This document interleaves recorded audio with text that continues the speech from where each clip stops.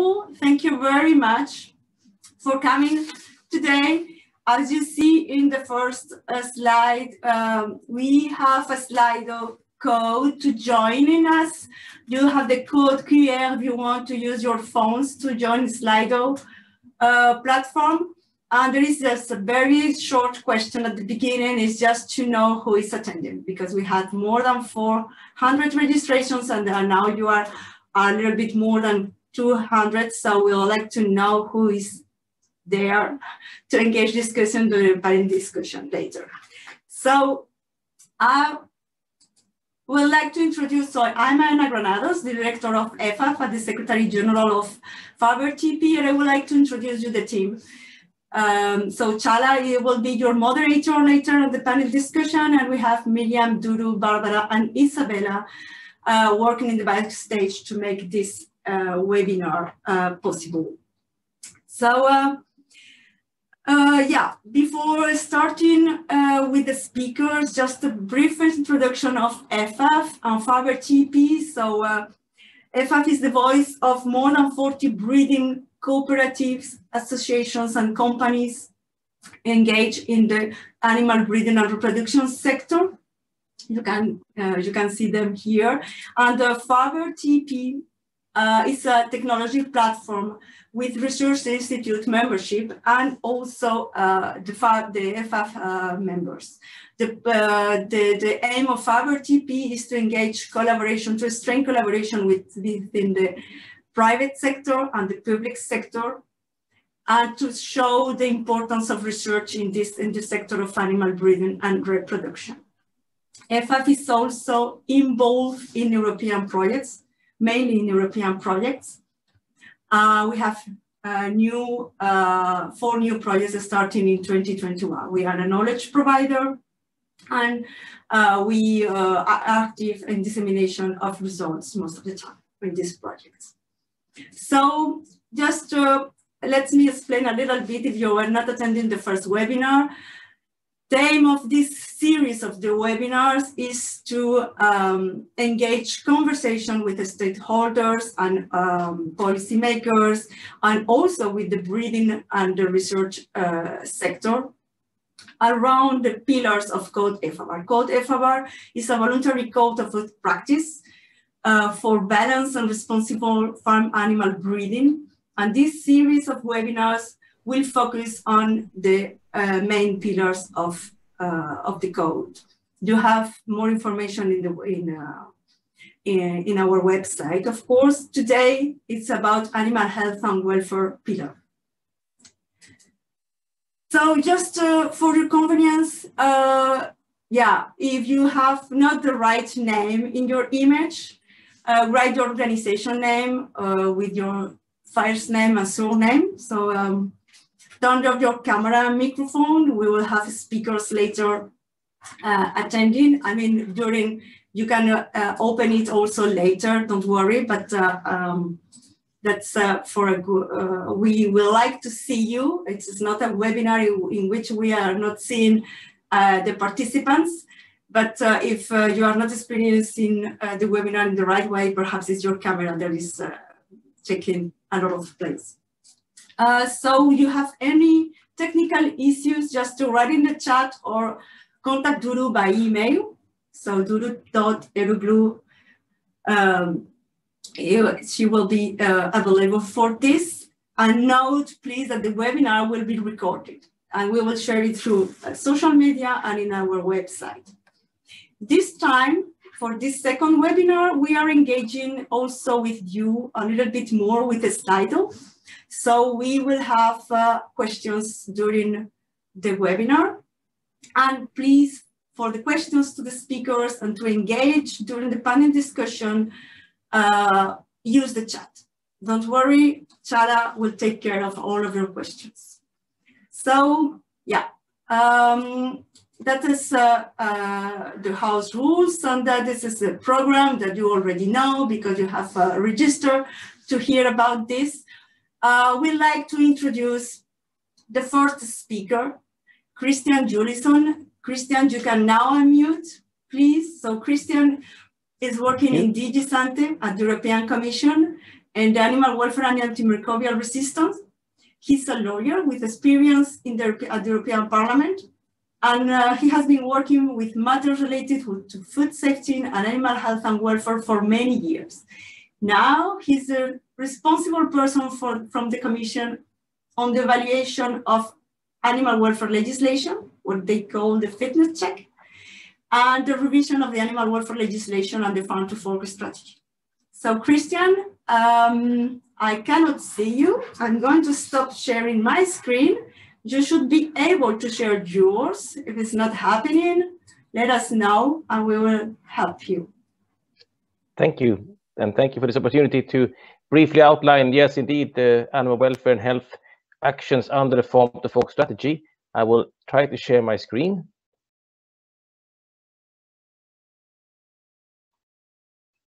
Which doesn't allow me to.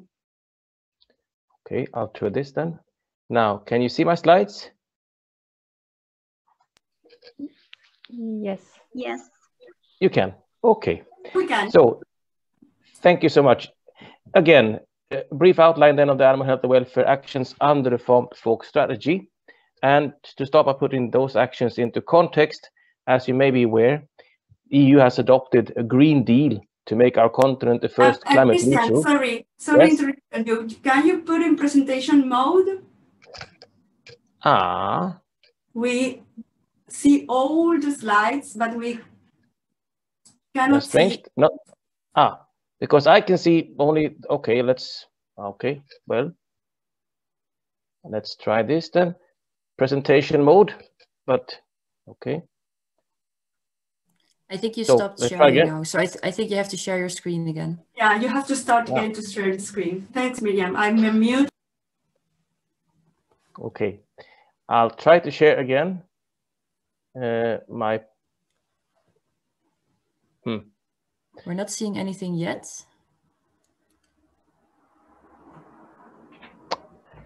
Then let's try this. I'll try to share my screen again. No, it doesn't allow me to share my screens anymore. Do you have this button, this green button saying share screen? Yeah, we see your screen now, but we don't see the presentation. Yeah, but not the presentations. Still seeing the same? You don't see my presentation? We see your screen, but not the presentation. We see your Zoom meeting view. So I think maybe you're working with two screens and you're sharing the wrong. No, I usually not. Usually, but not now. That's very embarrassing. Okay, let's see if I can. Because it doesn't allow me to share. Okay, I'll stop the sharing. I'll try again. It doesn't allow me to share my entire screen for some reason. It only allows me to share my application window, which doesn't help at all. Christian, what you should do, you should first go on your presentation. And do that. Then you go to the Zoom, and then on the bottom you have the green. And then you share screen, and then your presentation comes up, and then you can do it on the presentation mode, I think. Okay, that's what I try to do, but still it doesn't. Christian, would you like that we share your presentation for you? Yes, if you wouldn't mind. Thank you, Baba. That's great. That might be the best option. I'll stop sharing then.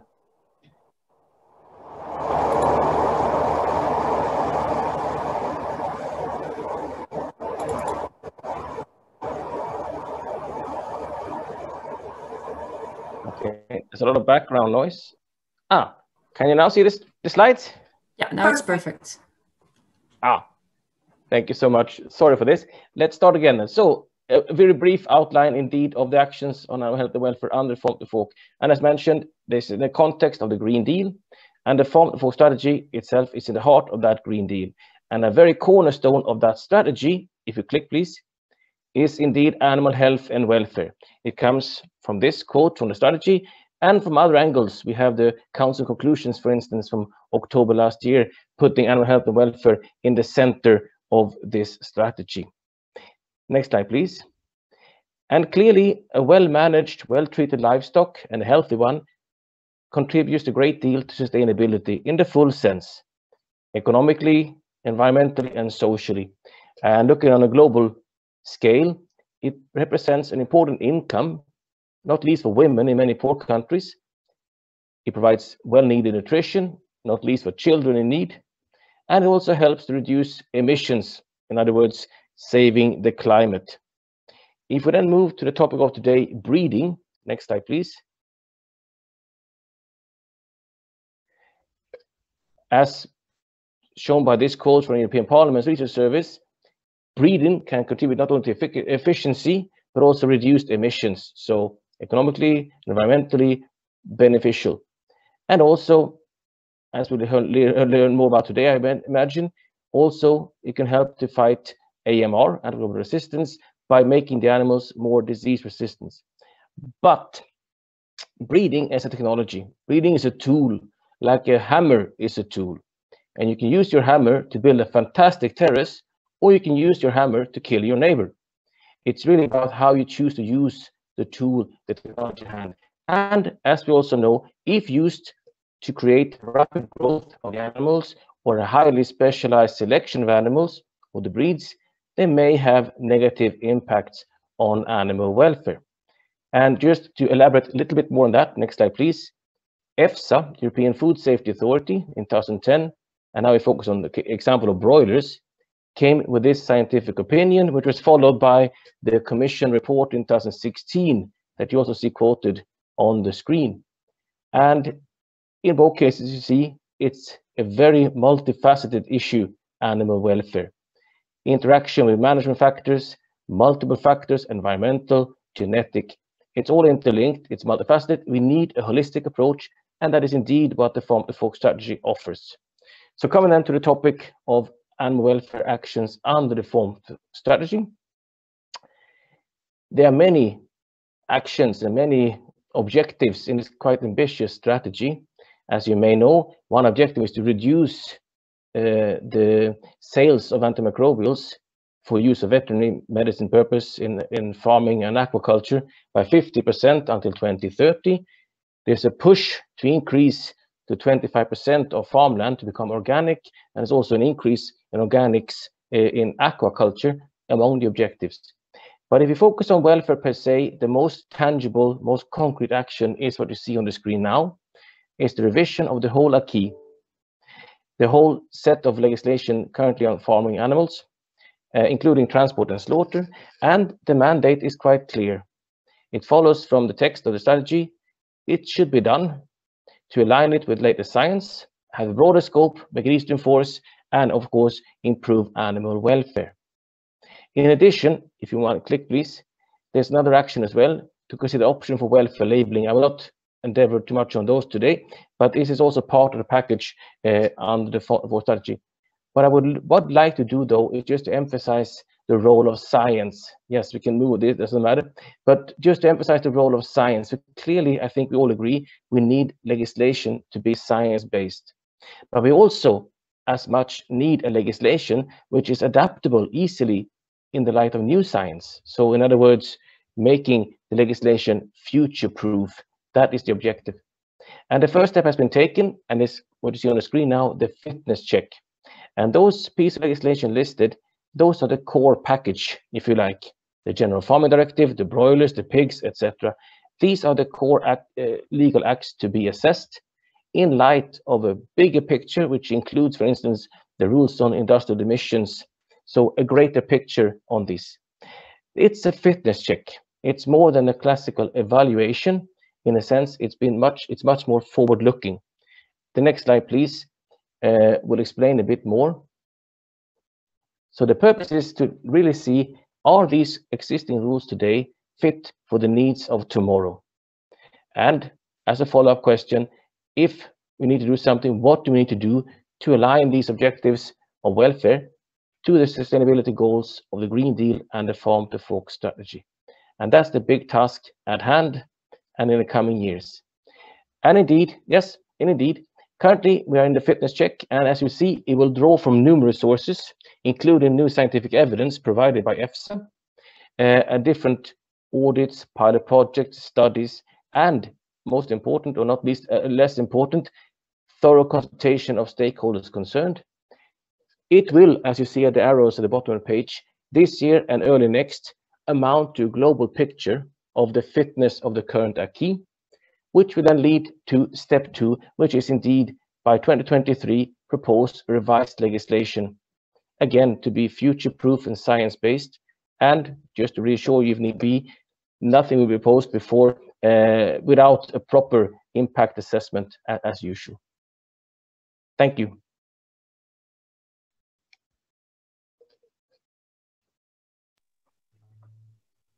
Thank you very much, Christian. Thanks for telling us and explain that the purpose of the Commission is to make legislation. Yeah, Anne-Marie, thanks. But I have to introduce you too. Well, so thank you very much, Christian, again. And yeah, I forgot to say that, well, you know that FABRE-TP is engaged in research. So these webinars are also focused on science, given a strong position on science.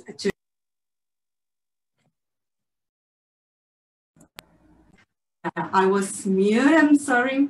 So yeah, Anne-Marie, I'm going to skip your presentation or the slide with your name and your presentation. I think you don't need to be introduced. Anne-Marie has been at my place so yeah, some years ago. Now she's working in Aviagen. She's a group vice president welfare and compliance since May 2011, and that is include welfare but also sustainability. So I'm sorry, can you mute Sonia, please? We can. Thank you very much. So Anne-Marie, thank you very much for joining us today, and I give you the floor. I think you can unmute yourself. So yeah, go ahead, please. Thank you, Anna, for this opportunity to give a presentation on balanced breeding for welfare and sustainability in poultry. So Aviagen has a history since the 1970s of breeding with ever-increasing focus on animal welfare and sustainability. Our broad breed portfolio comes from crossbred populations, typically 4 pedigree lines. On the bottom of the figure, you see our large gene pool, baselines, and development and non-selected control lines. From these baselines stem the birds of our great and grandparent generations. It takes around 4 years from pedigree to broiler generation, performance and welfare improved birds and high health. This is ongoing. Very important is that trends and requirements from customers and society are taken on board, as you can see here on the left. At Aviagen, bird welfare is a cornerstone of sustainability. If I were to name what I feel to be the most important contribution to sustainable meat production, it would be animal welfare. Healthy animals are more resistant to disease. Their livability is strong and they perform better. This is also good for the environment and the economic sustainability of farmers. At Aviagen, we have defined where we, as a breeding company, can make a difference as our top 5 commitments. Our first commitment is around health and food security, securing a safe, secure supply of healthy birds to help feed a growing global population. Second, come our diverse lines, our major asset and what we breed from. Third comes our balanced breeding program. Our fourth commitment is around the importance of management and stockmanship of the improved populations. The fifth commitment is around transparency, communication, and engagement. And we are following Code EFFAB, the Code of Good Practice for Sustainable and Responsible Animal Breeding. The members of the International Poultry Council, the global association representing meat poultry, have defined where the meat poultry sector can make a difference for sustainability. From the United Nations Sustainable Development Goals, SDGs, they prioritized where meat poultry can make the most difference as the top 5 SDGs. These are SDGs 2, no hunger, 3, good health and well-being, 4, quality education, 9, industry, innovation and infrastructure from and with good health and welfare, And 13, the climate, where poultry impacts positively on our global footprint. A joint declaration was signed with the United Nations Food and Agriculture Organization in Sao Paulo. Since January 2020, the major theme of Aviagen is breeding sustainability, and we have aligned the Aviagen top 5 commitments and IPC priorities. A primary breeder works at the top of the food chain. So our first commitment is ensuring a safe and secure supply of healthy birds. The birds we multiply are free from avian influenza, Newcastle disease, leukosis, all salmonella, and all mycoplasmas. To ensure they are robust, we raise brothers and sisters of our pedigrees under commercial conditions and use the robustness outcomes in the selection. We have breeding programs on 2 continents and high generation operations across the world. Several avian operations across the world have compartmentalization status. Our breeding programs have nearly 2 decades of being free of antibiotics. With our major assets, the diversity of the poultry lines, which are the basis we breed from, it is our responsibility to ensure there is poultry available for the future and to provide a choice of conventional and slower growing breeds, all focused on welfare. We operate balanced breeding programs. We improve health, welfare, production, and the environmental impact all at the same time, already for decades, with huge and continuing innovations and investment. We continue to simultaneously select for a large number of production, health and welfare traits through balanced breeding.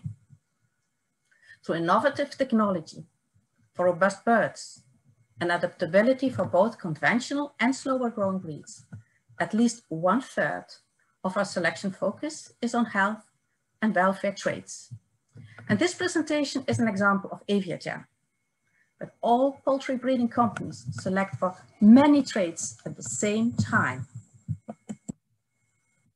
Thank you, Christian Juliusson, for referring to the EFSA 2010 remark that the major welfare outcomes concerns have a genetic basis and may interact with management factors to lead to poor welfare, including skeletal disorders, contact dermatitis, ascites, and sudden death syndrome. That is a heart issue. Most of these are linked with fast growth rates. That's the quote. Indeed, with unbalanced breeding, this may be the case. Since then, since 2010, the Farm Animal Welfare Council breeding report of 2012 and the European Commission report by Heemster and Ten Napel of 2013, of which you can see the front on the slide, the blue report, confirm that our breeding goals have for decades included traits on skeletal, leg and foot health, heart function, livability. This information is now also available from peer-reviewed literature. And through the ever-increasing use of advanced medical imaging, as well as gait scoring, and you can see these on the right, gait scoring in the middle and these images on the bottom, we have and continue to deliver demonstrably significant welfare improvements. We have a long-standing commitment to improve welfare. For decades, we deliver animal welfare improvements at the same time as better health, environmental sustainability, and global food security. As the diagram shows, with the improvement of production traits, we are also able to improve the welfare traits.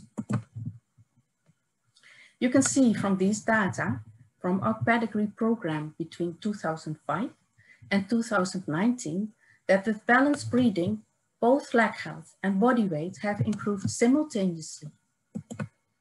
They have improved to such an extent that the birds with the best welfare in 2005 have far worse welfare than the birds with the worst welfare in 2019. The results on other health and welfare traits are published in articles from my colleague Santiago Avendaño and confirmed also with publicly available data, for instance, the Canadian Food Inspection Agency. It means that a tremendous improvement in welfare has been realized between 2005 and 2019, along with production improvements. That is balanced breeding. These welfare improvements will continue breeding forward. Balanced breeding means simultaneous improvement of not only welfare and production, but also environmental impact. The carbon footprint has lowered, as this graph shows you. This is a result of the feed conversion rate improvements. All breeding improvements add up. The gain of this year comes on top of the achievement of last year, and so on.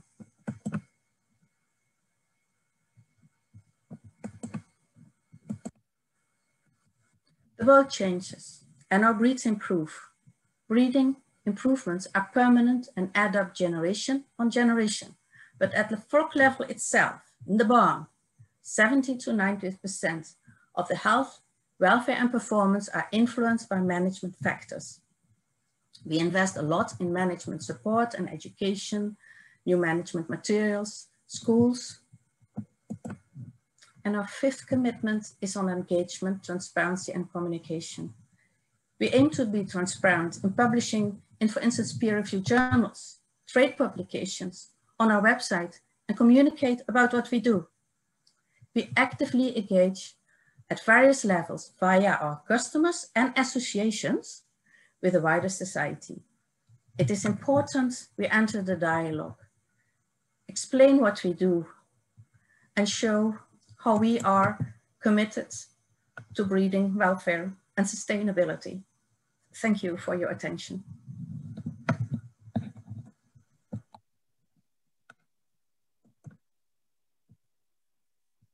Thank you very much, Anne-Marie. I see that the chat is ongoing, so don't hesitate to share your questions to speakers. I'm going to give the floor now to Stefanie Nuphaus from Topigs, Norvin. Steffi, can you hear us and can you unmute yourself? I can hear you, yes. Okay, good. So Steffi is working, sorry, I had the alarm from Anne-Marie. She's working in Topigs, Norvin. She's participating in a research program called Aviagen with Wageningen University. She has studied University for Applied Science in Soest. She has been working in different farms in Germany, Canada, and Norway. And at the beginning, she was focusing her career in plant breeding. Now, again, as I told you, she's working in Topigs, Norvin, and she's going to make a very interesting presentation on breeding on behavior. So, Steffi, can you share your screen? I have to stop sharing mine, but I think you can already share yours. If it's not the case, we can take this role from here.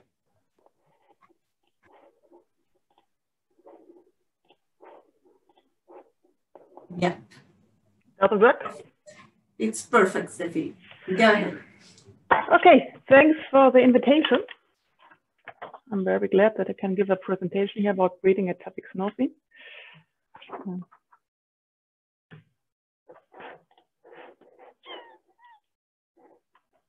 No, it doesn't change the slide on my computer.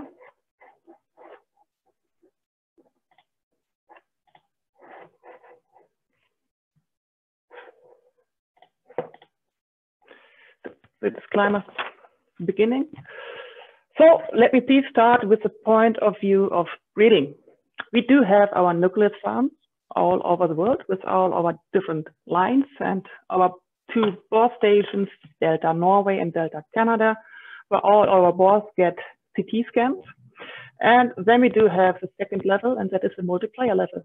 That are farms all over the world, and they do have the land race, and now the land race, or the set line, the large white, on the farms, and they inseminate and produce this way the TN70, the F1. That is a parent sow, and that is usually the parent sow we do have on a normal production farm in Europe. the farmers of this production farm can use or can choose a perfect terminal fire line. You can see them here on the right side. Could be a Duroc, can be a Select, TN Select, which is a Pietrin, or can be a Théa Tempo, which is a kind of large white and vital and fast growing robust terminal boar, depending on the market. And with this together, we produce the finishing pigs. You can see them here on the bottom of the pyramid, and that are mainly the animals we are talking about when we talk about social pigs. We start with a parent sow, the F1 selection. That is something we do, for example, on the German market. On all our multiplier farms, we have technicians going to the farms and select the animals for our clients. And when we do that, we see following. You see on the left side are animals in one pen, and all these animals have a horde on the back, which means these animals behave very good in a group. They like to be together, they are friendly to each other, and they just behave perfectly in a group. On the right side, you see animals, some with a horde on the top, which means the animals are still friendly and good. But you can see some animals with a red cross on the top, which means they do have some skin lesions or some damage. And you see also one pig with a lightning on top, which means these animals might be the reason why the other animals have a red cross, why the animal has a skin damage. So what we assume is that we do have some animals which behave very good in a group and are very social and don't like to bite and don't like to get bitten. We might have some animals who tend to be a victim, and we might some animals who tend to be the performer. And maybe it could be also possible that we do have some animals which can have skin lesions, so can be a victim, and at the same time they can be a performer as well. So what we did is we got some data or took some data from Germany. So we select all the animals before we sell them to the client. And if we can't sell them to a client, we give them a reason and say, okay, we can't because of, for example, skin lesions. So, and in the past, we have around about 5% of the animals we can't sell because of this damage. We took this data, and at the end, we had over 60,000 animals and over 6,000 pens, and could figure out by genetic modeling that there might be a direct or indirect effect of these animals, being victim or being performer. And that is a really important part, because these animals or these cells are the further generation, are the cells we sell to our clients and which are in the production system. And these group cells have to stay in a group in gestation on European sow farms.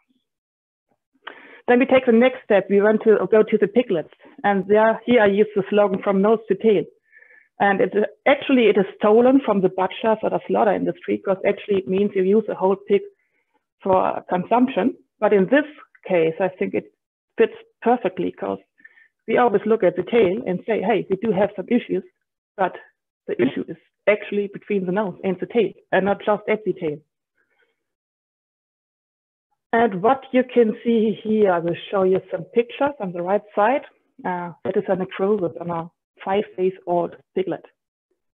I'm pretty sure this one is not done by pen mates, and I'm pretty sure it's not because of the housing system. I think it is, yeah, the reasons are in earlier stage, already in gestation. Here you can see, I think it's 25 or 28 kilogram heavy piglets, and you can see some necrosis on the ear tips. And here's another animal about 50 kilogram, and here you can see the necrosis on the ear ground. And that is an older sow, and here you can see some skin damage at the tail tip.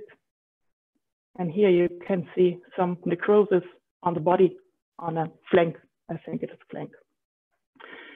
Here we are pretty sure it's no social behavior. This has physical reasons, but it is a damage and it causes pain, and it can trigger tail and ear baiting behavior. So what we do now is that we have several observations on production nucleus farms. There we score necrosis a few days after birth, at rearing and at finishing, so that we score that on different ages and different stages. And also to follow up if necrosis in early life can lead to more necrosis or tail issues or wounds in later life. So we scored already over 3,000 piglets in detail, and we can say that we see a genetic and environmental effects or variants.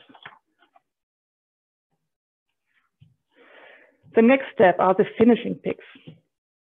That is a barn we have in Gronau in Germany. It's a project together with the University of Wageningen. It's called Aviagen, the project, and it's together with some other partners from the industry. On this farm, we do have 200 finishing pigs, and they are in pens with 11 animals, and they do have an IFFAB feeding station for individual feedings data, and they have also climate boxes.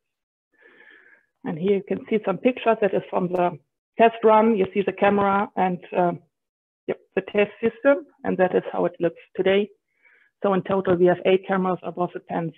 Like I said, 11 animals inside. And the special thing is that all these animals have an electronic ear tag. Means every time they go to the IFFAB feeding station, the feeding station has an antenna, reads the electronic ear tag, and we can identify the animal. And the first goal of this project is to develop a track and tracing system for individual pig level. So it means that we can follow up every single animal. And the second goal is that we train a system to measure the social behavior. So both works with artificial intelligence. And here you can see the camera. Both works with artificial intelligence and is to measure social behavior, and that's all very objective, and that 24 hours a day and 7 days a week. You can see a video. I hope you all can see that. That was one of the test runs that are Durox animals in the pen, and you can see that you have a colored box around each animal so that we can follow up every single animal, where it is in the pen, where it is located. And on long term, we would like also to measure the social behavior. For example, you can see right now that they compete a little bit about feed at the feeding station. And it is a plan to improve this and to implement that on the nucleus stages. And then comes the next step, and that is a slaughter plant. That is a system made by a CLK Technik in Altenberge together with the TU Hannover. They made it. It's so-called the pig inspector. That is pretty much the same we do on the finishing farm. They implemented or installed some cameras at the slaughter line. And all animals passing by these camera techniques, they take some pictures of the carcasses and do an objective evaluation of skin lesions and intactness of the tails and ears. They're also using a camera technique and artificial intelligence. And the good thing is it is a kind of routinely measurements at the slaughter line. The scoring system for that needs to be evaluated, that is for sure. But the good thing for us as a breeding company is that we are using electronic ear tags for our animals. So means that we can connect the electronic ear tag with the slaughter hog, and therefore we do have the connection between animal and slaughter data. So let me say one thing to the end. We have to see the whole picture. It is a big puzzle, and it has multiple factors which can infect the social behaviors of these animals. And for us, I think it's very important to see the big picture from the nose to the tail. So what is between the tail and the nose, and what is actually causing these issues. The second picture we have to see is that we see the whole production line, the whole pyramid, and our breeding goal. At the same time, the whole production system from the sow over the piglet, the finishing pig, and the slaughter pig. And let me say one thing very clear.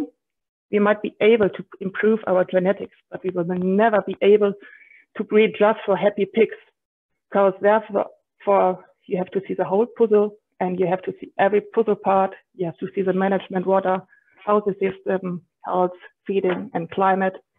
And if we just improve every single part, then we do have a good chance to get a sustainable future.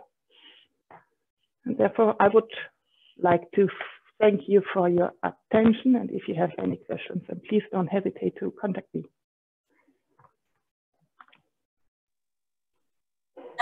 Thank you very much, Steffi. Yeah, we have a small issue with people reconnecting. There is a lot of people in the waiting room. Miriam, can I give you the floor? Yes, I think we're experiencing some problems because there are a lot of people joining.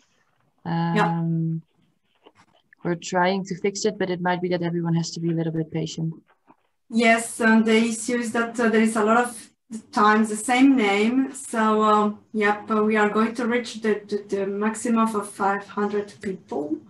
So, yeah, I hope that there was some issues also to see the slides of Steffi from some of you. So I hope it's going to go better with the next presentation from Trina. I'm going to share just my screen again and introduce you to the next speaker.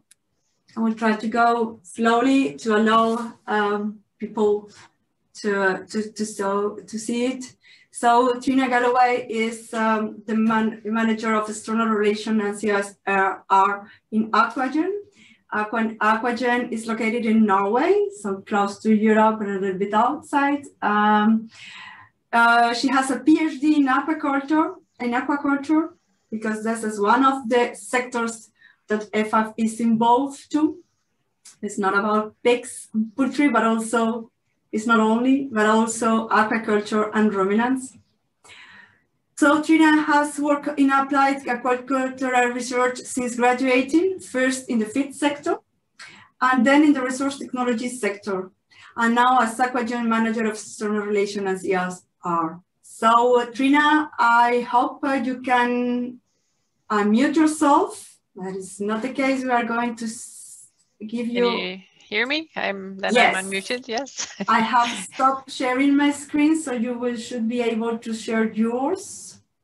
Okay, let's see what happens. Should be this one. Yeah, this is very, yeah, there are some of the people still seeing this. Yeah, just a second, Trina. There are some of the people still seeing Anne-Marie's screen. Anne-Marie, can you perhaps, yeah, I don't know if your camera is still working. But perhaps you can switch off and be sure that your presentation, I don't know why, but some of the people is still, okay, Trina, screen is good. Yeah, go ahead. I guess we are a lot of people and some of them can have an issue. Okay, so yes. Thank you, Trina. Yeah. Well, thank you for the introduction and good afternoon, everyone. My given topic today is reducing the use of antibiotics through salmonid breeding. But the fact is that antibiotics usage in the Norwegian fish farming industry is not really a problem today. So I'll show you what I mean later and also give some examples of how Aquagen works with salmonid diseases. Let's see, does it go forward? Let me see. Yeah. So first I would like to just briefly introduce the salmon farming industry for those who don't know it very well. The salmonids are farmed globally, almost 3.8 million tons, of which 2.5 million tons are Atlantic salmon. In Norway alone, the salmonid production is about 1.4 million tons in 2019, of which 1.3 million was Atlantic salmon. And the map shows that in some regions, more salmonids are harvested than is required in the region, and therefore it is exported to other regions. But in other regions, they harvest less than they need and therefore import from the other regions. In Norway today, we harvest 4 times more, or produce 4 times more fish than land animals. Shortly about Aquagen and our breeding programs. Aquagen develops, produces, and delivers genetic material to the global aquaculture industry. We have breeding programs for Atlantic salmon, rainbow trout, Pacific salmon, and lumpfish. We deliver fertilized eggs from production facilities in Norway, Scotland, and Chile to customers all over the world. And this year it is 50 years since we started the first collection of salmon and rainbow trout from 40 different Norwegian rivers, as marked on the map here. Aquagen has a balanced selection breeding program for more than 20 traits in the salmon breeding program, which are, most of them are shown here. So we select for all these things at the same time, as Anna-Marie mentioned for the poultry. Growth in seawater has been the most important trait since the onset of the breeding program in the early 1970s. First by family selection, and then recently also by genomic selection. We started selecting for growth in freshwater in 2001.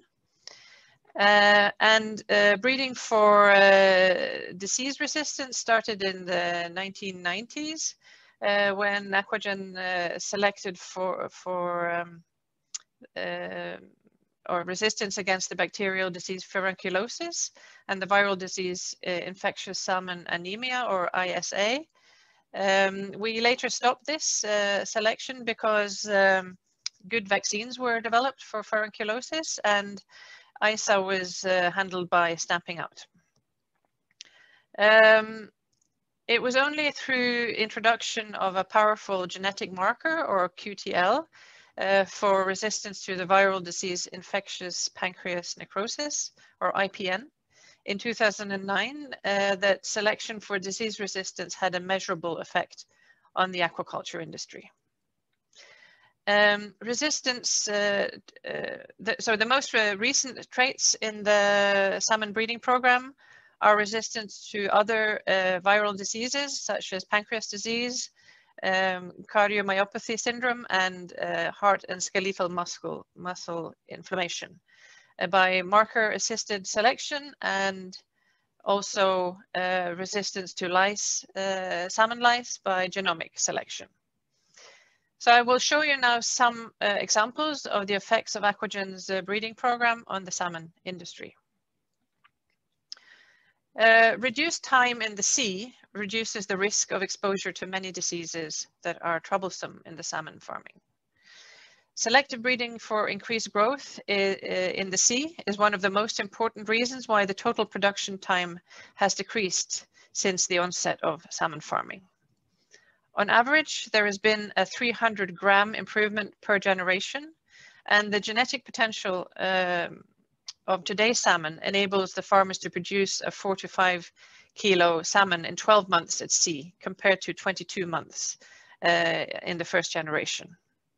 And over time, this reduces the turnover time and gives a better utilization of the infrastructure and the licenses available. And such a development has a major positive effect on the environmental and economic sustainability of salmon production, as more salmon can be produced with fewer resources.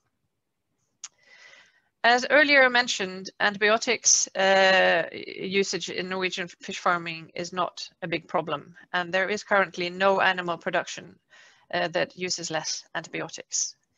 The figure shows that in the 1980s, antibiotics usage was high in the Norwegian salmon farming due to big problems with bacterial diseases such as cold water vibriosis and furunculosis.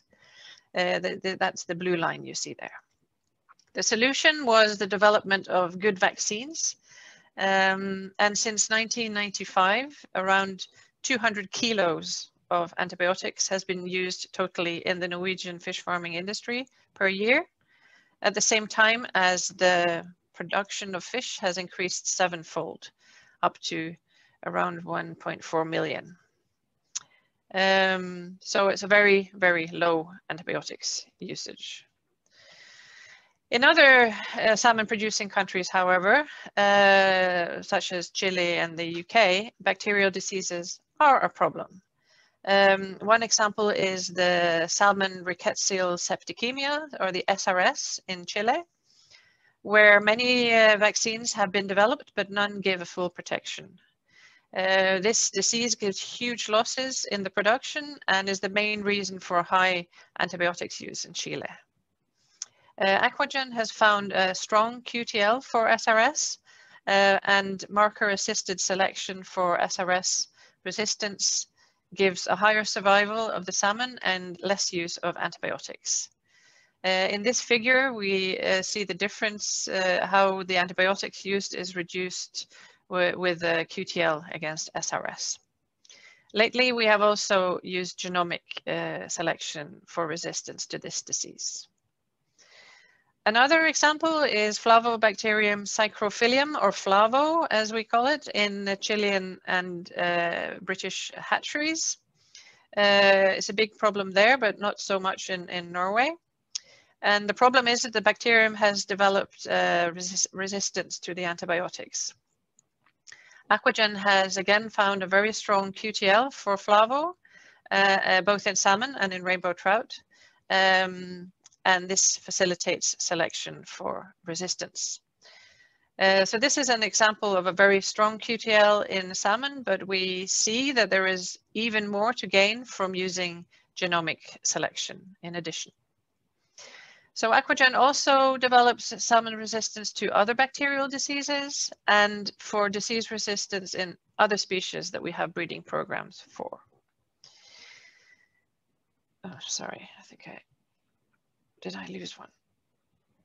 Yeah. So on the other hand, so away from the bacterial diseases, but over to the viral diseases and parasites, they cause great losses for the salmon farming industry every year.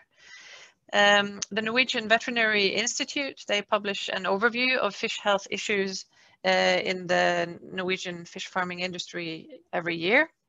And the 2019 report shows that the top 10 issues affecting survival and welfare in Norwegian salmon farms, of those top 10, 3 are caused by viruses and 2 by salmon lice, so a parasite.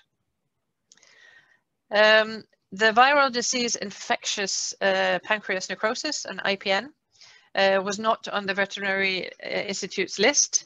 And the main reason is shown here. Aquagen discovered a powerful genetic marker, or a QTL, for resistance to IPN in 2007. And since the implementation of the IPN QTL in our egg production in 2009, the number of outbreaks of this viral disease in the orange line here has been reduced by about 90%. While the salmon production has doubled in the same period, in the blue bars. But one viral disease that was on the list is pancreas disease, or PD. The green line shows that we can reach 20% relative percent survival, or RPS, when we select for one genetic marker, or QTL. But we know that there are many genetic markers that contribute to PD resistance. And the blue line shows that if we use all the relevant gene markers when we select for PD resistance and use genomic selection, we can achieve a much higher protection than only with marker-assisted selection. So these were only some examples of how Aquagen works with salmonid viral diseases and diseases that don't have alternative treatments. To sum up, Aquagen has breeding programs for several species, and we select for growth, disease resistance, and fillet yield and quality in a balanced way. The antibiotics usage is not a problem in Norwegian fish farming.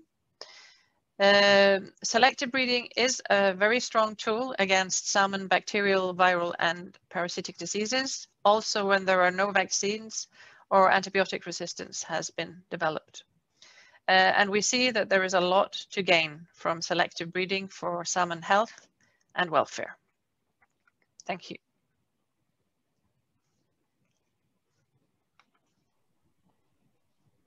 Yes, thank you very much, Trina. Thank you very much for these examples from the aquaculture sector, breeding sector. I will introduce the next speaker, Lars Peter Sorensen, who's speaking Danish at the beginning to try to change his name. So Lars Peter is working in Viking genetics. He's the genetic development manager at Viking Genetics, where he's responsible for developing and carrying breeding plans for selections of bulls. He has a PhD in quantitative genetics and in mastitis resistance, which is the topic today. Until 2015, he worked as a researcher in various projects and after has specialist in genomic breeding value estimation. He's going to explain you what is this. I hope that you can unmute, Lars. I'm here, yeah. I hope you can hear me. Perfect. Now you have the right name. Yeah, thank you. And I will try to speak English this time. So thank you for the introduction and good afternoon, everybody. I will just share my presentation. And then it's coming. Full screen. Yeah, full screen now. I hope. Yeah. And I just have to swap screens here. How does that look? Thank you. Okay. Well, yeah, I have called my presentation 40 years of breeding for improved disease resistance in dairy cattle, but actually this is not going to be a historical lessons, but it's more about what we have been doing in the Nordic countries during many years. And when I talk about the Nordic countries here, I mean Denmark, Sweden, and Finland, which are the countries where we sort of call our home base. But I think what is quite characteristical of the Nordic countries is that we have a very strict legislation regarding treatment of farm animals.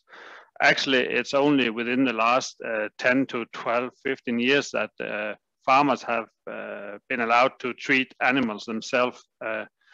Before that, it was required that an animal was treated by a vet. But today it is possible for farmers to have what we call health agreement schemes, which permits the farmers to treat some diseases themselves. And of course, that is important because then you can do treatment faster and hopefully also a bit cheaper. Also, I think we can say that we have very high management level in our dairy sector.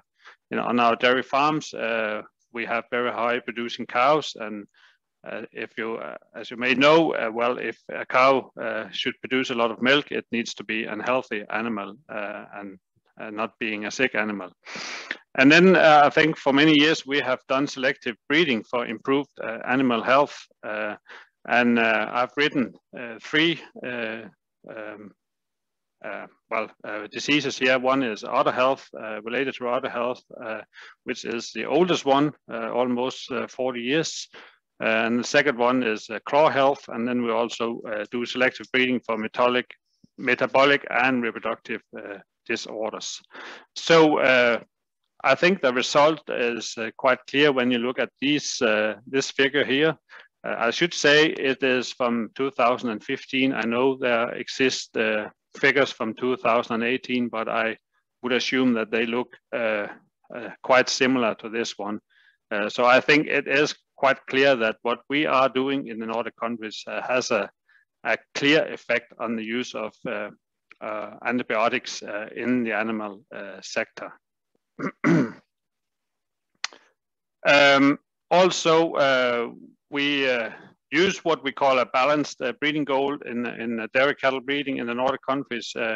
We have you can say a total merit index. It's called NTM, or Nordic Total Merit, and it comprises a lot of different traits.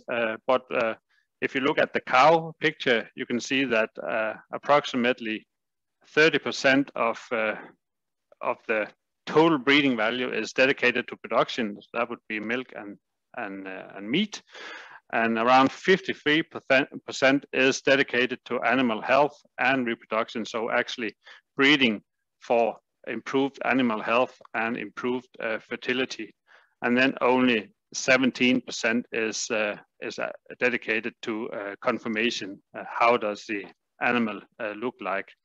And when I talk about balance, it is because all traits that are included in NTM, so that would be 90 plus trait in 14 trait groups, they have an economic value. So if a farmer can improve this trait, he will gain a certain amount of money.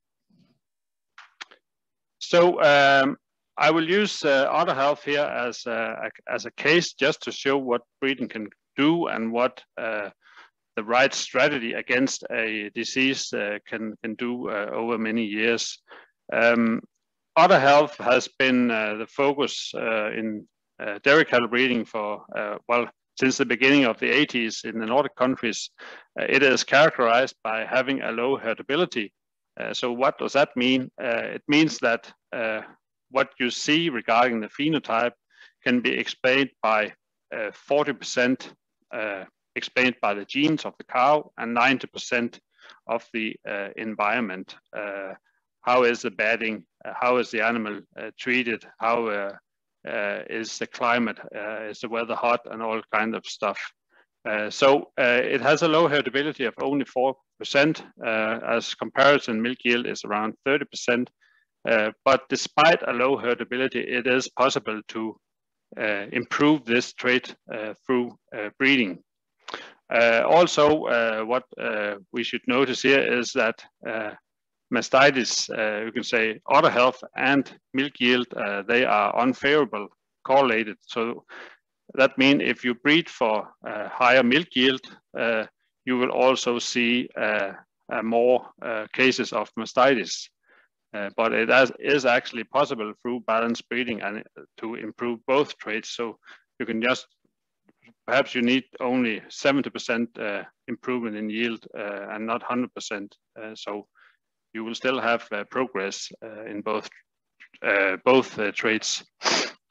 And then on the following slides, I will let you take a look on genetic trend, and I will explain what that is, and also the effect of selective breeding. And then I lastly will give you an example of direct versus indirect selection for a certain trait. So this is just a overview of the genetic trend.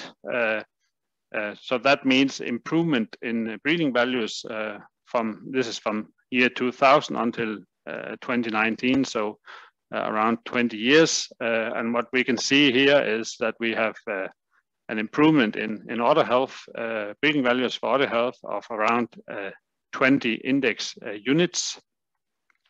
And at the same time, we also have about the same improvement, perhaps a bit more in yield or milk yield. So there are improvements in both traits.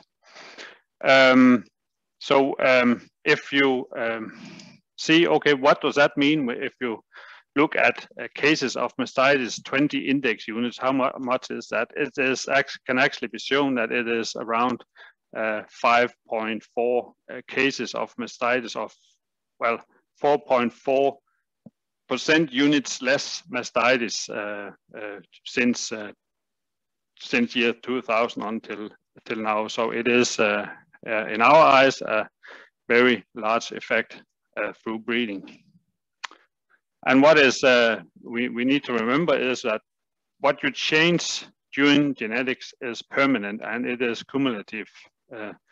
And as I said here, the difference between 2001 and 19 is 20 units, and that is more or less equal to 5.4% units less mastitis. And what is, you can also look at the breeding values of bulls, for example. A breeding value of 100 is an average, and breeding value below 100 is below average, and above average is more than 100. So of course we would like to have bulls with a breeding value for udder health above 100. And also the red numbers here just show the proportion of daughters of these bulls with mastitis. So you can say if you have a bull with a breeding value of 80, 17.4% of the daughters will have mastitis. And if you have one with 120, it's only 6.6%. And this is purely explained by breeding and not environment in this case. And this is just an overview of what we have seen over the years. You have the graphs on the left side here is just the number of treatments per 100 cows in 2008. So that would be the blue bars, and 2018, that would be the green bars. And this is in Danish Holstein, and it is shown per lactation. The first 4 bars is in first lactation. It's divided into 2 periods, an early period and a late period. And then you have second and third lactation also. And as you can see here, the number of treatments goes up as the lactation number goes up. But if you look at the difference between these, the number of treatments in 2008 and 2008, and try to convert that into used antibiotics and also into non-wasted milk, you get the numbers on the right in red here. So it can actually be shown that just the difference between these numbers can be converted into 4.3 ton of antibiotics that has not been used. So I think combined breeding and better management has had a very clear effect on the use of antibiotics in the Nordic countries, or in Denmark in this case. But also when you have less sick cows, you don't need to discard the milk because of antibiotics. And so you can actually say that will save us around 17.2 million kilos of milk on population basis. This is around 325,000 cows. And also when a cow gets mastitis, it will have a permanent milk loss because part of the milk producing cells is destroyed. And that will also give us around 55 million kilos of milk. So in total, what is this, 72 million kilos of milk that we can actually sell to the dairy company and use for consumption. So quite a large effect in my eyes at least.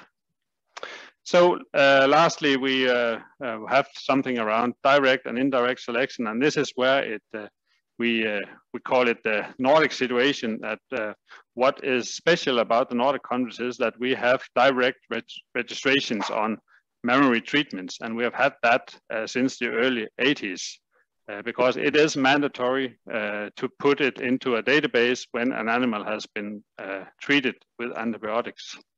And this is what we use in breeding or selective breeding for improved udder health. On top of that, we also have some indirect measures of udder health. That would be somatic cell count in the milk, and then 2 confirmation trait called fore-udder attachment and udder depth. However, the advantage of direct recordings is a higher reliability of the breeding values. And that again means that you can have an increased genetic progress compared to having only indirect measures. And then, of course, udder health is weighted according to actual costs. And the result of that is a balanced breeding goal. So you can say a key to success when you will have, or when you look for genetic improvement in disease traits, is to have a lot of data and very good data also. So what are the effects of improving udder health in dairy cattle? Why should you care about that? Well, of course, first, fewer treatments mean that you will use less antibiotics, and when you use less antibiotics, you also decrease the risk of what you call it, resistant bacteria, of course. And then because of the lower use of antibiotics, you have, you can say you get better food safety, less chance of antibiotics in the food or in the milk.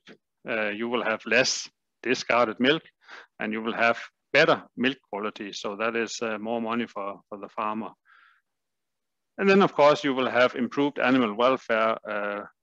Mastitis causes pain and swelling and decreased eating, feed intake, and other kinds of nasty things. And of course, you can avoid that by not having the disease. So, and the animal will react on that in producing more milk. And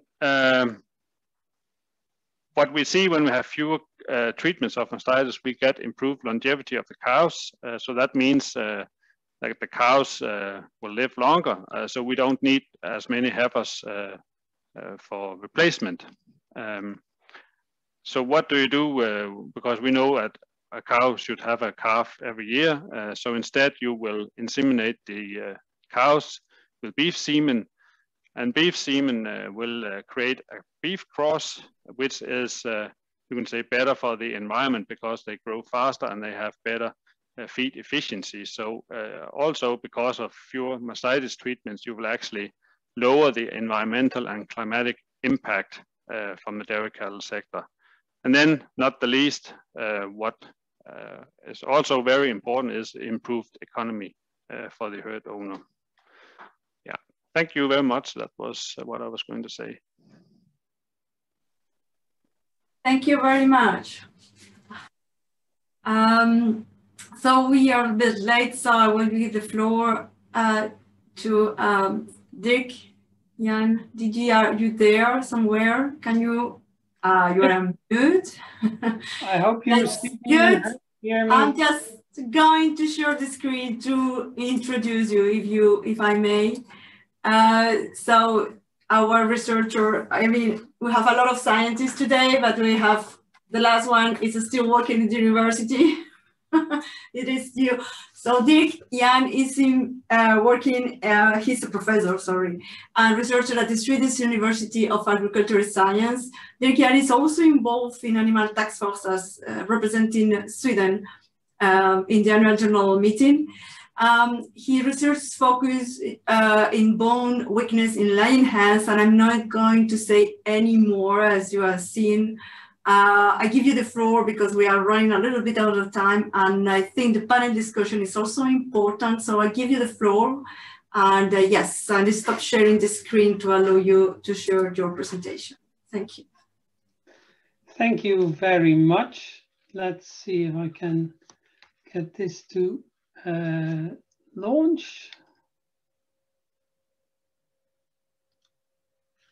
Yep, that should be okay. So it's my great pleasure to talk to you about breeding better bones using genomics to improve health in laying hens. And I'll start with the take-home message is that genetic improvement of bone health at farm level will require evaluations at farm level across systems. So avian osteoporosis or bone weakness in laying hens is remarkably different from that we talked earlier about in broilers. And it's a major welfare issue that we've known about for some time. And the reason we maybe don't hear more about it is that it is quite prevalent across all systems, whether we are in barn systems, cages, enriched cages, or free range. We have a very large proportion of laying hens that show bone damage at the end of lay. And with an EU flock of more than 350 million hens, we clearly have a challenge on our hands. So a quick reminder what Annemarie already showed for broilers. It's very much a large breeding pyramid where the breeding company maintains pure lines where the genetic improvement happens, and then we have grandparent parent lines, and tens of pure line birds results literally in millions of laying hens that account for tens of millions of eggs. So, and already early on, colleagues at Roslin started to collaborate with Lohmann-Tierzucht then in Germany and take birds from their breeding line and see if they could select for high or low bone strength. And that was published in 2000, and it showed a pretty good heritability, around 40%. And we recently, like recently as last week, published a heritability and correlation analysis of 2 of these purebred lines, and still those heritabilities around 35–40% for bone health related traits is still in this very day. Of course, when you have these selection lines, you can make nice crosses and try to map QTLs initially that are divergently selected in these crosses, and eventually originally were segregating in the pure line, and these ones were first mapped in 2007, and last year for this QTL we actually are pretty certain we've got the causal gene after a few years of very hard work across very many institutes. So in this H of G was, of course, we can look also there. So here we've looked at a pure line in the top of the breeding pyramid, where we looked at around 750 top and tail birds from 2000 that were phenotyped. And we find, as we see, clear evidence for QTL across a number of chromosomes. So we have a good heritability, and we can find genomic regions that have an effect. So we can select in these pure lines using either phenotyping or using markers for improved bone strength. But really, once you've got this QTL, that's really nice. You can write papers, which is important for people like me, but we really wanted to know, what does it really mean? So yes, we found QTLs here in the pure lines. What do they actually mean in the commercial layers that we can use or buy at the farms? So that was really the research question we had originally. What do these SNPs that we have found in the breeding lines mean in commercial crossbred layers? And we looked at 2 breeds, 2 commercials lines, and we wanted to see if there's a difference in housing regime. So we had in our experimental farm at SLU enriched cages and floor pens. There's an idea that supplementation with organic zinc might help both the eggshell and the bone quality. So we wanted to look at that, and we studied the effect on feather score, so the overall appearance of the bird.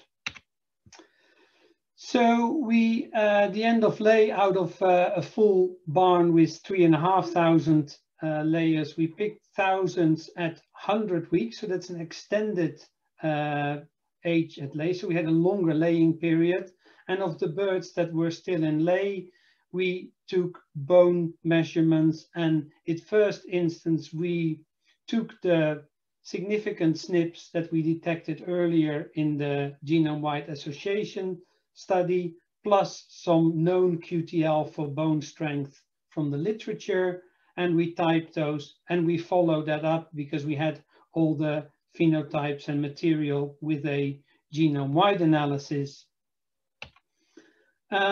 First of all, if we look here at the effects, so there is a clear effect whether birds are in cages or in pens. On the left, we see the relationship between body weight and bone strength, breaking strength of the tibial bone, the leg bone. And we see in layers that heavier birds have slightly stronger legs, which is really not such a surprise. We see very little difference between the breeding companies, Bovans or Lovan selected Leghorn.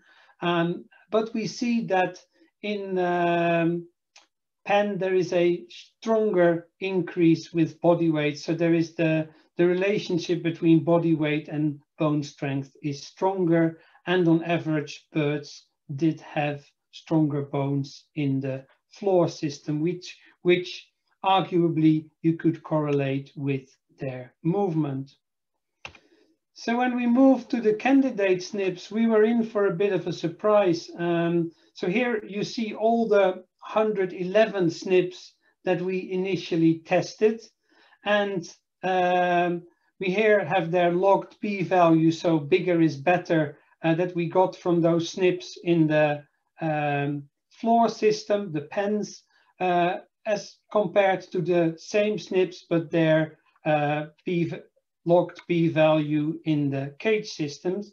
And we see actually that some SNPs where we got some evidence for an effect in the cage system showed absolutely no effect in the pen, and the same here. There's extremely little concordance there between the two systems. And that was partly like, okay, were we just unlucky with these SNPs, or is there something more fundamental going on? So that was one reason why we continued with all the SNPs, and to sort of as a health check, because we had the data anyway, we wanted to compare that to a much more thoroughly studied trait like body weight that we have so many other studies.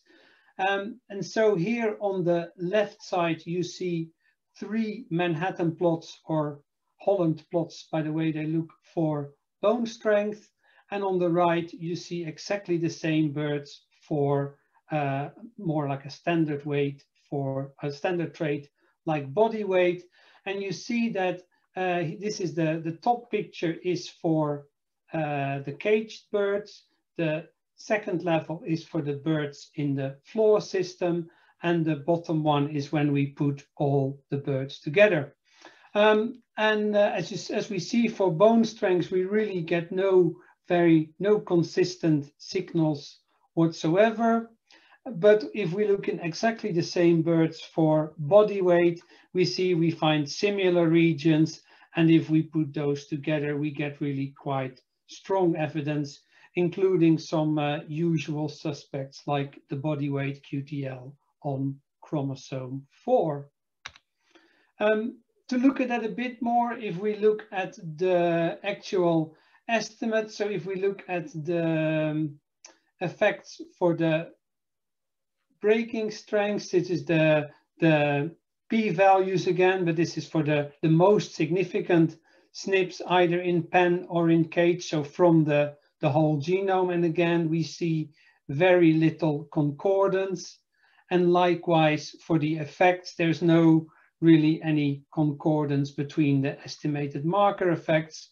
Whereas for body weight, as in the previous picture, we get reasonable concordance or pretty good concordance for significance, and likewise for estimated effects. So what we have learned so far is that we can find SNPs in pure lines, but it's very hard to replicate those in commercial birds.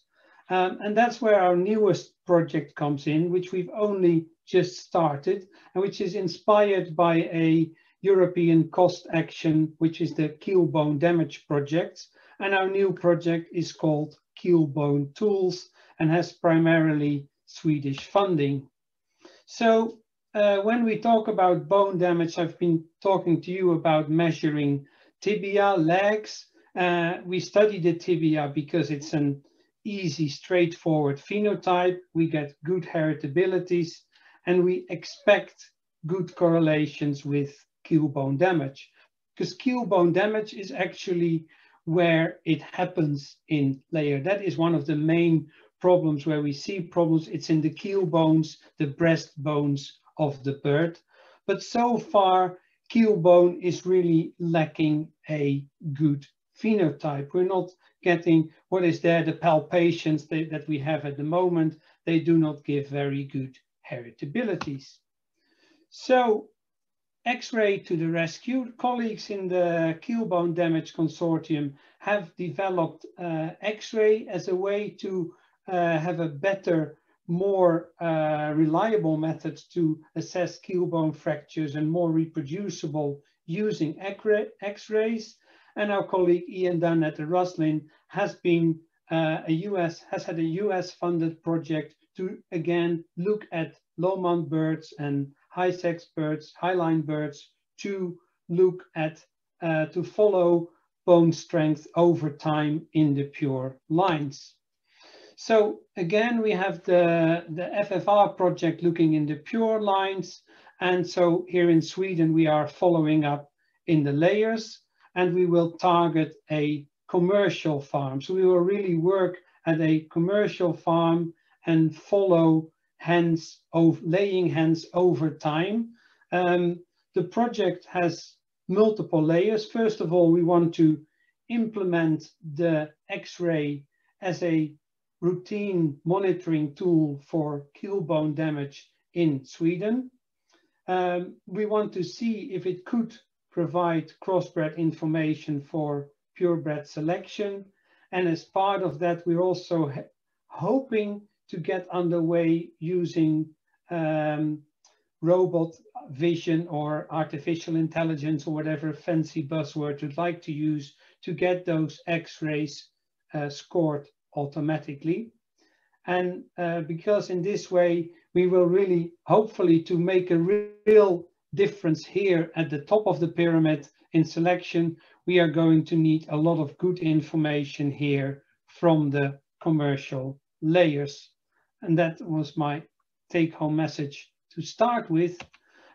This work is hugely international, with lots of colleagues from SLU, Roslin, Uppsala University, University of Granada, Lohmann-Tierzucht, several colleagues in the keelbone damage cost action, and a lot of organizations that contributed funding. Thank you very much.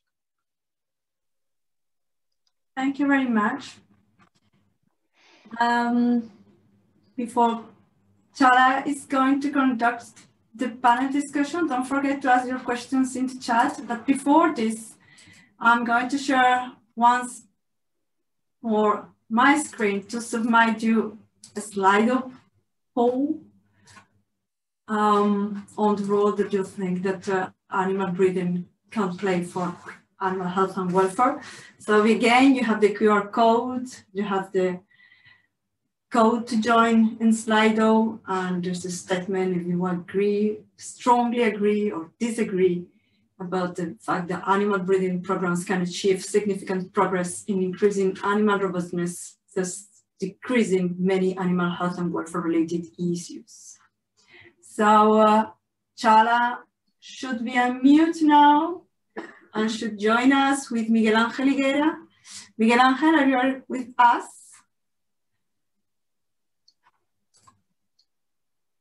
Yes, I'm here. Hello, Good. Anna. Hello. Good afternoon. And Cagla should go somewhere. Yes, I'm here. Okay, so you have also, so I'm going to stop sharing the screen to see you. The speakers can open their cameras, and I'm going to stop sharing the screen. The Slido link is also in the chat. Yes. So, well, we are a little bit over our time, so I will try to be quick, but first I would like to give you the floor, Miguel, and get your ideas about the role of animal breeding, especially for animal health and welfare from a farming society perspective, from the supply chain perspective. Yes, thank you so much, and good afternoon, everyone. And also thank you, of course, for the invitation for COPA-COGECA to participate in this event. And also I would like to congratulate for all the speakers. It will be a fantastic talk. So, and also I think the debate is going to be very, very good also later on. COPA-COGECA, as you know, we are the European producers and the European cooperatives, and also I'm here as the chairman of the Working Party of Animal Health and Welfare. And also for farmers, the breeding and selection of animals is real crucial for the development of the livestock sector. So, and also not only for the livestock sector, we would like to say that the livestock sector is in the rural areas, so for the rural economy, and also for the food supply for the consumers. So this is quite important. Regarding the relation between the farmers and the breeders, and also the genetic improvements, we have, I think, 3 or 4 important issues. One of them is, of course, the competitiveness. It's clear that the development of the breeding animals have a direct impact on the productivity, productions, and also in the sustainability, because more efficient animals use less resources and also produce less emissions. So that is online to try to reduce our cost of productions on the environmental impact. The health is very important, and also the speaker has spoken a lot about the health and the relation between the health and the animal welfare. Of course, from the health, the most important for us is to try to develop more robust animals and try to prevent the disease, and also tackle the antimicrobial resistance.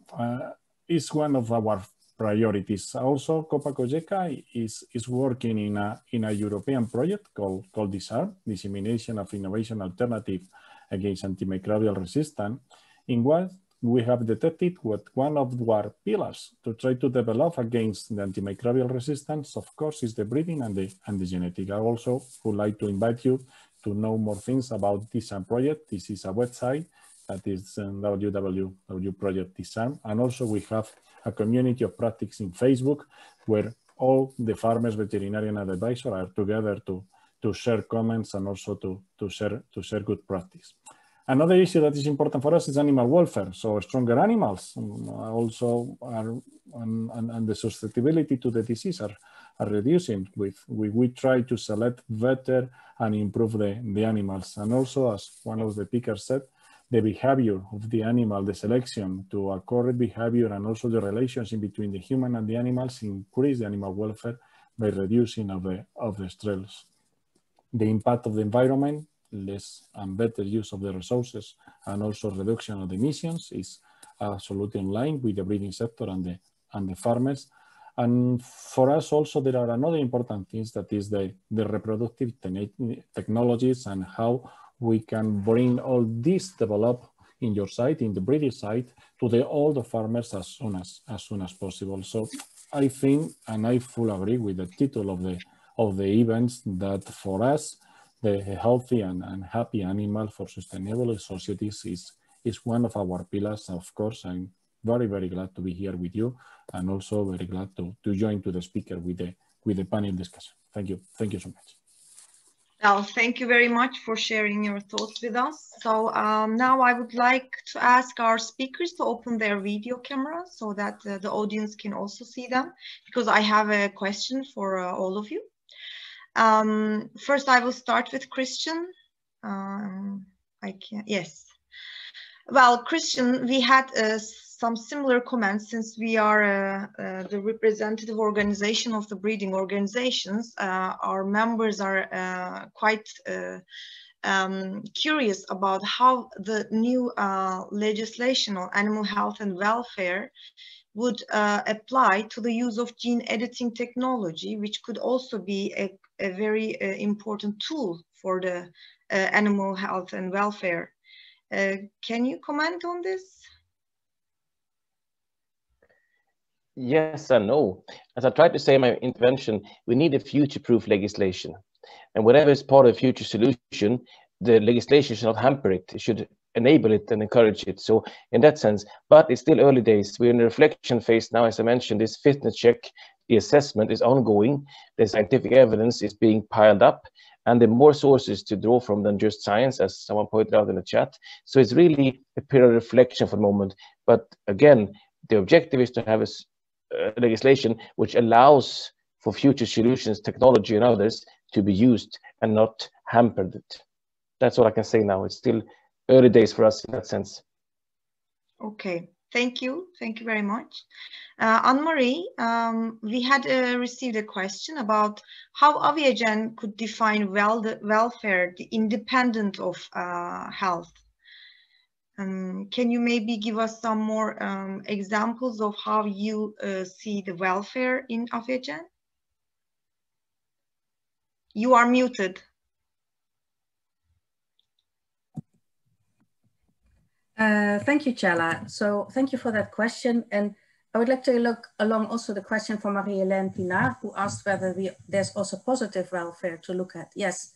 So when you look at breeding, then many traits, you breed them in conjunction. So we breed, then we look at improvements per population. That is a dedicated breeding goal per population. And then at every moment there are birds measured and placed and selected. That is ongoing. So apart from the improvements of the support system, which is better health and lungs, leg strength, joints and foot pads, you can look at other traits. So gait has much improved. So that my question is, this then that more welfare than health? That is for the public to decide maybe. Then we breed them in various, and we have the brothers and sisters in other environments. That means that the birds have better options, so their bodies can act to a range of situations that make them more robust. That could be situations like the weather changes, if there's other feed, other circumstances, so they're just ready to go also when the situation changes. Is that welfare improvement? Well, that is, in my eyes, a welfare improvement. Then on top of that, we investigate and we measure behavior at various levels. So we search on the pedigree birds and on the crossbreed birds on our trial farms. And from this package, we act at various levels. So we have been doing investigation on mating behavior or on feeding behavior. So the feeding behavior you can find in peer-reviewed journal articles, and there's a big difference in feeding behavior. However, you know, so it can be heritable and vary in a population, but we also need to think then, what is the consequence of a change in a population? So we've been discussing a change in feeding behavior. You know, what would that mean for the options of the future populations? So all the options are there across the birds eating quick, birds eating slow, who hang around the fridge at night, all these things. If you take away these options, then you might take away the option for the future. So we have been investigating that and decided to do not work on that. Mating behavior is a very interesting one that we are now investigating and putting into practice in our pedigree program, how the male and the females interact and which males and females and the hierarchies in between. And that is all very interesting. So that is already part of the breeding program. And then you have what you call behavior traits. So we look at behavior traits at all levels in the pedigrees, but also at our crossbreed birds and all our trials. We measure behavior that is looked at also by Wageningen University scientists who check often what we do, and so that we fine tune that we always do the right thing. And based on that, we can see how the populations develop. But even there, you can see there should be a balance in the options and the way birds behave. And that is something, well, this is one of the huge interesting things we always discuss, and that is very interesting. There was also another way that we had slow colored birds, slow growing, and well, they like to be inside. So then the customer said, yes, but if I want to have the slow growing birds, I want them to go outside. So then you have an option to have some of the birds, the brothers and the system, to see how likely they go outside, and the ones who like to go outside more quickly or more easily, who like the rain or the Scottish weather, to breed these in preference over the ones who say, well, I'd rather sit inside. So this is this giving you an answer on how we investigate welfare and health and as a package of the whole? Yes, but yeah, if our audience also has more questions, they can of course write it in the question and answer part. Thank you, Anne-Marie, for the detailed explanation. Stefanie, we have also a question for you. Are you considering health and welfare a result of the other factors in your approach, which you presented today? Yes, we do. Truly, we do. Well, I think my presentation was also mainly based on social behavior. Yes, that is true. But yeah, at the same time, we also take consideration of health and of these animals. The necrosis was one part of it, but we have truly some more breeding traits we are using for better health and sustainability. Yeah, for example, we use the CT scan and Delta Norway and Delta Canada to select against osteochondrosis. We breed for birth resistance in our tempo line. and for sure for more and better survival of the piglets, robustness, and sure for better mother abilities. For example, there are way more traits we are working on. Yes. Yes. Okay. Great. Thank you very much. Trina, you had a quite interesting presentation. Well, especially our audience was a little bit fascinated about the improvements in the aquaculture breeding. Are you extending your efforts towards the investigation of further welfare improvement in the aquaculture species? Can you give us some more explanation about that? Yes, thank you. I see now the questions in the chat, but I wasn't looking while the other talks were ongoing. Yes, I mean, the given topic was about disease resistance, so that's what I focused on. But yes, welfare in a more kind of wide welfare definition needs to be taken into account. So, for example, with regards to deformities, that is a welfare issue in salmonid production. In our breeding nucleus, we take out animals with deformities, so that's one thing we do. But it's also right what is said about there not being very clear welfare indicators. That's something that is very kind of an ongoing research on what the industry as a whole regards as good welfare indicators for salmon. But it's of course something that we're following closely and that we're implementing in our breeding program as much as we can. And yes, we measure a lot and register a lot. So I don't know if that really answered your question. Yes, thank you. Well, Egbert just posed another question, if we can extend these successes in fish disease breeding to mammals, but would you like to respond to that, or maybe are others? I don't think I should know. Yeah. Okay. Okay, thank you very much. So Lars, Peter, you provided us with very interesting facts and figures. And well, there is a question already you answered, but maybe some of us have missed it. Have you observed any beneficial impact from other health improvement on fewer incidents of metabolic diseases, claw health, or fertility disorders? Well, it's an interesting thought, I think, and I believe that perhaps you should be able to observe something if you look close enough. You know, when a cow has mastitis, it is sick and it does not eat well, but it still produces somehow. So you could think that it could lead to other diseases, especially metabolic diseases. But I don't really I don't remember what the correlation is to claw health. And I can't really see why improving mastitis should improve claw health as well. There may be a small genetic correlation, but I don't recall that it is large, at least. Perhaps someone else here knows it better by heart, but of course I can investigate that.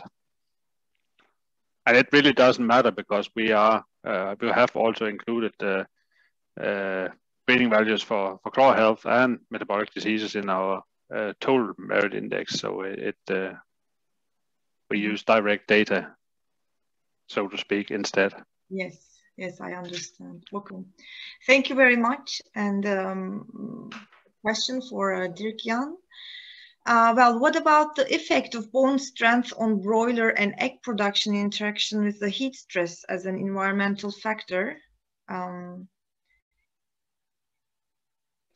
Wow, thank you, I think. So bone problems in broilers, I think, is quite a different challenge to bone problems in laying hens, given that in laying hens we're talking about problems that become an issue once they are, you know, reproducing, and in broilers it's often a problem of maturation, it's ossification of the bone, and it's the joints, and it's related to excess weight. So I think they're quite different, but we have actually applied for money to study them both and to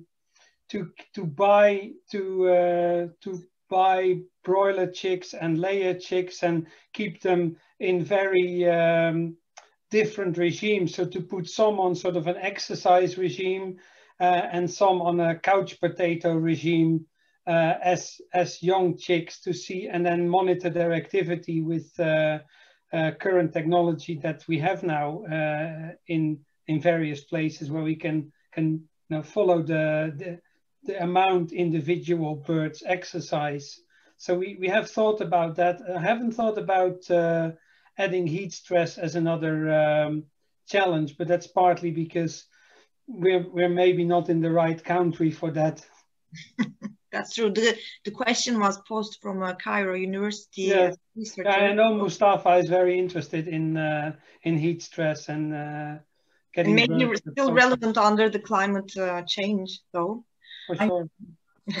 Because I come from a broiler breeding company, because I think, despite what is said as a remark in the EFSA report, where the data which were given were not taken into account because they were not in peer-reviewed journals, which is okay, we can accept that. We have just shown that the welfare by breeding has been so demonstrably and so gigantically improved. But of course, we will continue to work on it. And also the projects that Dirk-Jan is doing, which are more showing behavior on various ways of using of the legs, that is also very interesting. And when it comes to heat stress or to producing and being good and having good legs in hot environments, that is indeed also focus of some of the breeding programs, so that birds can perform well in hot and in cold environments. So that might be an answer to the colleague from Cairo. Yes, thank you, Anne-Marie. Trina, have you raised your hand? Well, yeah, I did think a bit about that last question you had. And I see that there's a lot of interesting comments in the chat.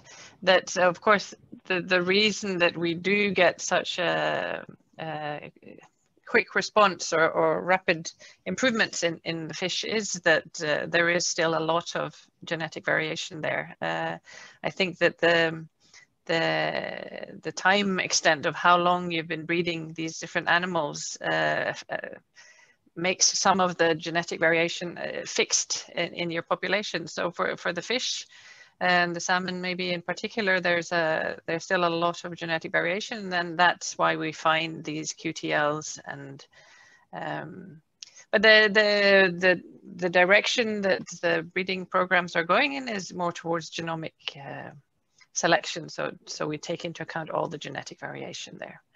And yes, there's also number games. I mean, one female salmon will spawn about 15,000 eggs.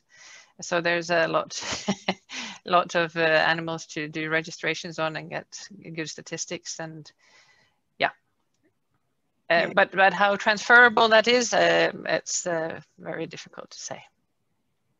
Yes, I think we will see it in time, how we can use these information and knowledge interspecies breeding programs. Thank you very much. Well, unfortunately, we don't have more time. Otherwise, I had written a whole page of questions for each of you. But I have to give the floor to Roland so that we can sum up. And thank you very much for all the contributions you have done. Yes, thanks for handing over to me, Jana. I was asked to conclude at the end of this webinar, this Breeders Talk Green second webinar, jointly organized by EFFAB and FABRE-TP.